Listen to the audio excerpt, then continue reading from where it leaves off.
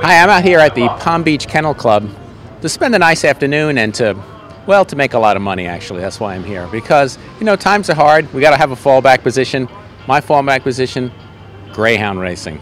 I started out trying to pick winners on my own, but that wasn't getting me anywhere. Maybe I just need to go with some of the real experts here and not go with my gut anymore. I just flew in from Detroit. Oh, well, this has got to be great. I came right directly knowing I flew purposely into West Palm so I could stop here and really enjoy the well, 75 degrees coming from That is a completely 1 degenerate degree. thing to do. 1 degree when I pull out of Detroit. And then you're down here, and here you are. And then as soon as I got here, 75 got and yourself sunny, a beer, you got your sleeves rolled up, and you're ready to bet on the third race. Who you got in the third race here? I just hit on the second race. You hit on? I should have talked to you early. I had one that's still running, actually. I'm just mad that I didn't do the trifecta. I did the Kennel, and I had all three horses. Really? Yeah. They're dogs, and by the way.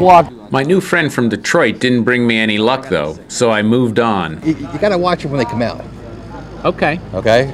The one that's jumping around going nuts, okay? That's the one. You want to play that guy. The one that's nuts. Yeah. So I hung out at the paddock and bet the dogs that seemed the most antsy. Man. But that didn't work out either. Look at that. Good sign. Good sign right there. Check for steroids. I will tell you this. Tell me this. Even races during the day are superfecta races. Yes.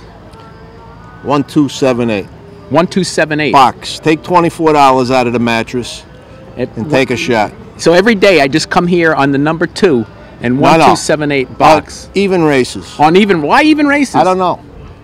Then I met these two women who were having some success on what they referred to as the poop theory. Right. Well, I have to hope they poop. Maybe go by hope they poop. How about by names? But the names of the dogs I liked the most, Divalicious, Mr. Wolverine, and Struttin' Ombre, didn't win. I think I need another method. I gave up these books a long time ago, and I just go with my birthday, August 24th. I'm always going 8 with the 2 and 4, man. August 24th. Yeah, so I should go my birthday. Yeah, July 12th. That's 712. 127. There you go, man. All right, here we go. Here we go. Here we go. Oh, look at that. 2 is gaining. 2. 2. Oh, 2 is dying. 2 is fading. Here comes the 3. The 3's coming up. Come on. Come on. Don't look back. Don't look back. 2. The birthday theory paid off, delivering me a long shot winner, a dog that paid $32 and change on a $2 bet, and salvaging the day. But maybe, just maybe, I better come up with a more reliable fallback plan.